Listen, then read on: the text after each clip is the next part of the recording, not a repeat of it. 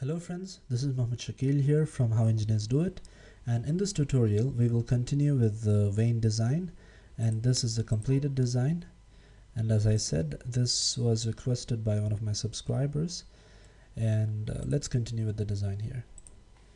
Now we have a spline being created with 3 points.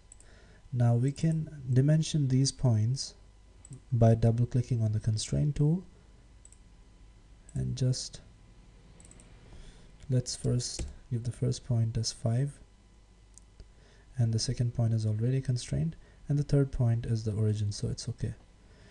Now we can draw 2 axis lines from the origin, 1 and 2.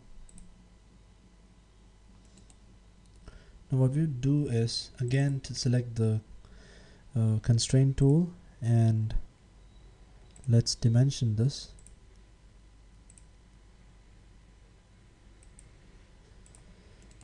Now let's give it as maybe 60, and maybe this as a little more, maybe 40. Okay, that would be fine.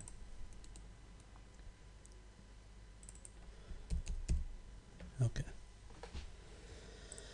Now one thing that you need to keep in mind is when you are inserting or when you're constraining these points, you have 2 ways of constraining it. You can either constrain it in a way that you give the x and y coordinate for these points, and you could also constrain using giving one v direction length and one angle. So in this case I've done the v direction and one angle. So if in your case, if you would like to give x and y, you can do that as well. So the thing is that you can just select this point here, and similarly select this, and you can give. So in this case it will be shown as in a violet color. That means that the sketch will be over constrained, and if the sketch is over constrained, then you cannot exit the sketch and do the remaining stuff. So that's how it is. And if you would like to know more about this over constraining and finishing the sketch, then I think you need to go back to my tutorials on Sketch Workbench. I'm also running a tutorial channel. I'm also running a tutorial, a brush up tutorial just for Catia, which are for brush up students.